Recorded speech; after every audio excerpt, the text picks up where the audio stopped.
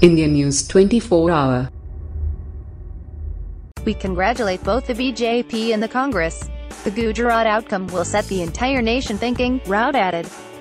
Mocking the outcome of the Gujarat Assembly elections, the Shiv Sena on Monday said the Bharatiya Janata Party BJP did not achieve the victory it expected. The BJP had to win in Gujarat. Its 22 years of rule in the state, the use of money, power and deployment of 14 chief ministers for the campaign, Sena MP and spokesperson Sanjay Raut told the media. Its victory was a foregone conclusion. But the BJP has not won the victory it expected, he added. The BJP ally said the atmosphere in the country was changing and the Sena viewed the Congress as a major opposition party. We congratulate both the BJP and the Congress.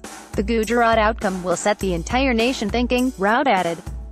The BJP, which has ruled Gujarat since 1995, was expected to finish with 98 seats, just 6 more than the halfway needed to control the 182-member assembly. Rahul Gandhi now becomes a challenger for Modi in 2019 polls. Gujarat verdict explained BJP gains 1.25% in vote share than 2012, but loses 16 seats.